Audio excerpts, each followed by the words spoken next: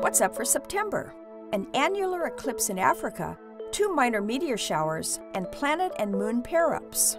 Hello and welcome. I'm Jane Houston Jones from NASA's Jet Propulsion Laboratory in Pasadena, California.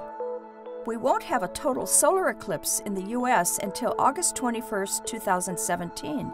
But observers in Central Africa will see an annular eclipse September 1st of this year. This is where the moon covers most, but not all of the sun.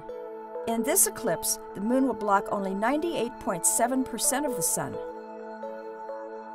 Observers always need to use safe solar eclipse glasses or filters on telescopes, binoculars, and cameras. It's not too soon to begin making plans for the 2017 total solar eclipse. It will span the U.S. from Oregon to South Carolina. We'll talk more about it as the date gets closer. If the August Perseids whetted your appetite for meteor observing, there are 2 minor meteor showers in September, both with about 5 swift and bright meteors per hour at their peak, which will be near dawn. The Aurigid shower is on September 1st. The new moon on the 1st means the sky will be nice and dark for the Aurigids. The second shower is the Epsilon Perseids on the 9th. The radiant is not too far from the location of last month's Perseids. The first quarter moon sets on the 9th at midnight, just in time for the best viewing of the Perseids. There are many nice pair-ups between the moon and planets this month.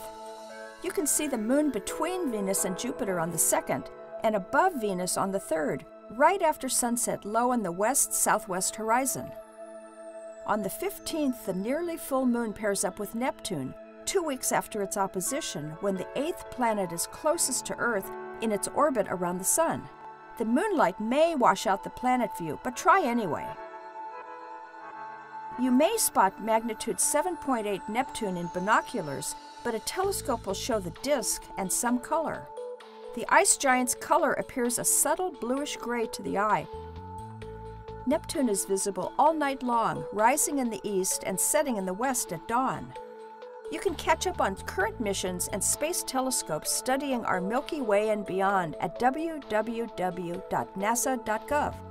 That's all for this month. I'm Jane Houston Jones.